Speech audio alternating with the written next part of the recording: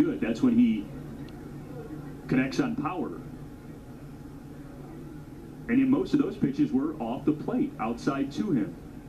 He draws the walk. Here's Eddys Leonard, and he turns on one, sends it on a line, deep to left. McCall back, it's over and gone.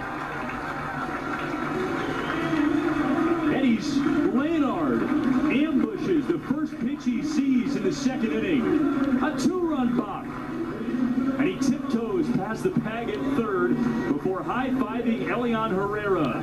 And now touching home to give the Loons the lead in the second.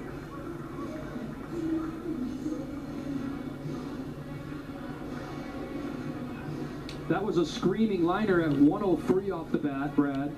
379 for the third homer with the Loons for number 13 in game number 13.